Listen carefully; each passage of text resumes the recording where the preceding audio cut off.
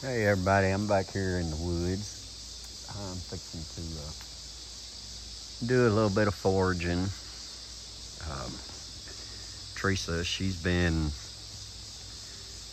making Jewelweed soap the last few days, and because of that, she's starting to run low on her oil for the Jewelweed soap and salves.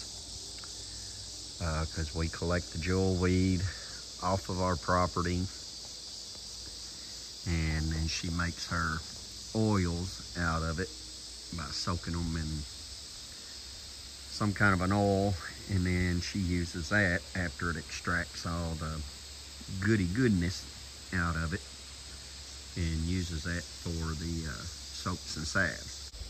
So she wanted me to do a little bit of a video on it to kind of help identify it, in case somebody on this video has not seen some of our other videos. But one of the best ways to identify it is by these pretty little orange flowers. Yeah, pretty little flower, which we can identify it even as soon as it comes up by the leaves. They almost, I don't know, kind of like the luster of the leaves almost has kind of almost somewhat of a transparent type look to it, especially when it first comes up. But what I will be harvesting, just basically the leaves, just some of the stalk off of the leaves out this way, and some of the smaller ones I will harvest the tops out of it.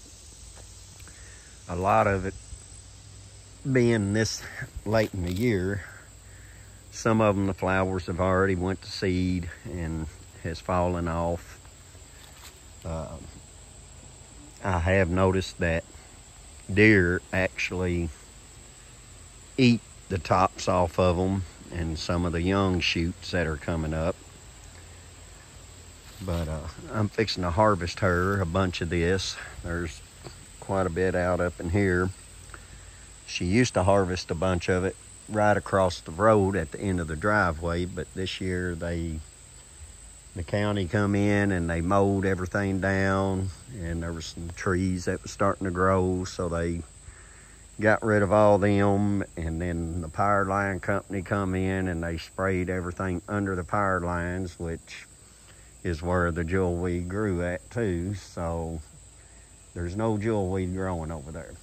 So I'm stuck with getting it out of the woods. I'm gonna harvest some of this and then show y'all what we got. Walked over here to another spot. It's not as weedy over here.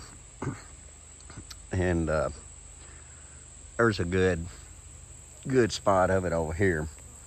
But I was gonna say, because a while ago I was showing where I was cutting it at, but these smaller ones like this, it's tall, I will actually cut it down here where the stalk is still kind of not real woody, cut it off, and then cut the stalk up into small pieces also and put in there, because the stalks has the same properties as what the leaves and all does.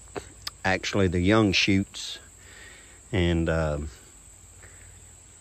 the stalk is really juicy with it.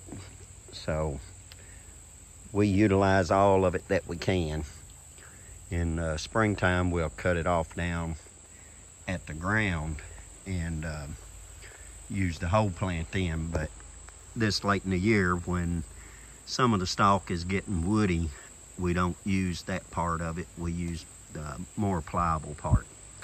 So I've already got one bag here, and as you can see, that's what I'm talking about with the stems. I'll break that there off. Don't know how well you can see that, but there's all kinds of juices in there, and that's what you're after, is the juices. We'll fill up another bag and take that home to her. Okay, folks, so we've got this jewelweed back up here at the house. And Lee went and got this for us today. It's slightly starting to wilt just a little, which is great and fine. And we are gonna pick some of these leaves off, but this time, we are going to get some of the stem in here. So what we're after is that juiciness. So like you can take this and squish it and get a juice in your hand, or on the stems, breaking the stems, you can get a juice, and that's what you want. Now I probably won't get these thickest parts of these stems in here, but this is all about the kind of juiciness of this.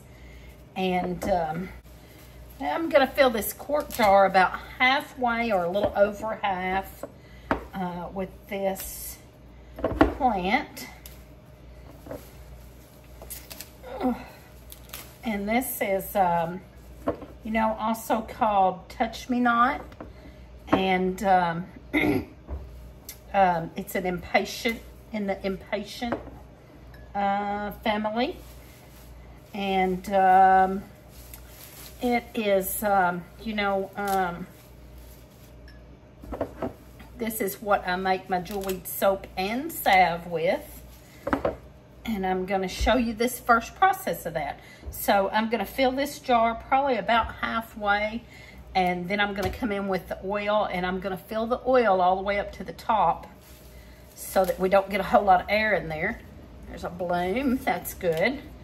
I don't like to put a whole lot of bloom because I have said in another part of my video, there's something in here that's like a dead weedy something I'm trying to pick out that he kind of got mixed up in here. Anyway, with the orange blooms, for some reason, because it's the green leaves and the orange bloom, I mixed a whole lot of bloom in one time and ended up with kind of a pinkish purple soap, and I didn't like it. I'm not a fan of purple anyway, and I just didn't like it. I like my color being kind of it's kind of naturally just a off-white or a cream color, maybe with a tint of green, and I like it like that.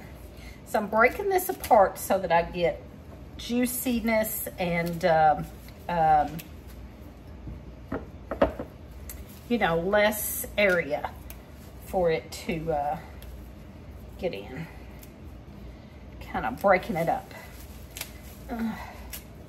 Now, this is just what I do. You know, I kind of know that there's so many different ways that people do things and pronounce things, because I never pronounce anything right. If there's so many ways that people use things and pronounce things, and you know, what I show you is just what I do. And I can't pronounce a lot of the names, so I have been putting it across the screen some, and I'm trying to learn to pronounce the actual scientific names better. But I know it as jewelweed, and to me that's what it is. And so I will try to give you the scientific name, but instead of pronouncing it, I will probably just run it across the screen here and there. So, okay. A little bit more maybe. We don't want it too packed because you want that oil to be able to get down in there good. So I'm just trying to pick out some good healthy parts of leaves, more tender parts, and just break it up here and there. Get a little juiciness going. And this oil will extract that out of there. So I think I have enough here that he brought me to do several jars. So that'll be good. I'll have plenty built up. So there you go. It's probably, if you pack it, it's about half full, but we don't want to pack this because the oil, we want the oil to be able to run down in there. So, and this is just olive oil that I'm using.